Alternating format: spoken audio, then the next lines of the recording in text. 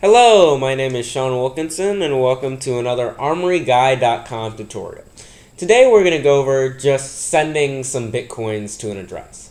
So I'm going to open up our test wallet here. So this opens up the wallet properties window. And then I'm going to click on Send Bitcoins. So this opens up the Send Bitcoins window. So you can say we have a little bit of spendable Bitcoins right here. And then we have some fields. So we have the Bitcoin address, the amount, and then some kind of comment. So I'm going to open up the ArmoryGuy.com website. And I'm going to go to the Sending Bitcoin tutorials, this tutorial. And I'm going to scroll down here. So right here we have a Bitcoin address. As you can see, it's just a string of letters and numbers that you can pay to. So this is the donation address for Armory Guide. So we're going to just copy that and we're going to paste it in the address field. And then for amount, we're going to set, how much do we want to set? So if you look at our spendable balance here, 0.002 Bitcoins, we can actually go to a website here that I like to go to, preev.com. So we can paste that in. So that's 0.002 Bitcoins. So that's worth right now about $1.64, so $1.64. And so I'm gonna put maximum. That's a small wall. I'll just dump it all in the donation address, and we're gonna put donations to Armory Guide.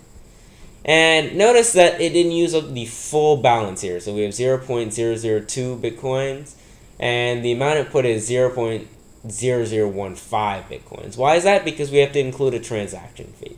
Now the transaction fee is completely optional, but it means you get prioritized and your transaction goes through faster. So you can put 0, but I've seen it take anywhere from instant to 1 day to include your transaction. Versus if you put the standard fee, then it's probably going to be included in the next 10 minutes.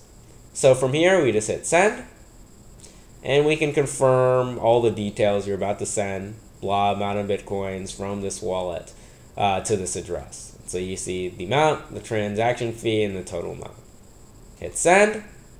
Then we have to enter in our passphrase. It's going to be different for whatever passphrase you enter for your wallet that you've encrypted. And then we hit unlock. And ta-da! That's it. So we see it show up here at the bottom here. So this unconfirmed transaction. It's probably going to take about 10 minutes before it's actually going to show up in the blockchain and show up as a finished transaction. And so you can check the number of confirmations here. And when there's 6 of them, there'll be a little check mark. So that's it for this tutorial. Just a small tutorial just showing you how to send Bitcoins to an address using Bitcoin Armory. Alright, I hope you guys have a good day, and I'll see you in the next tutorial.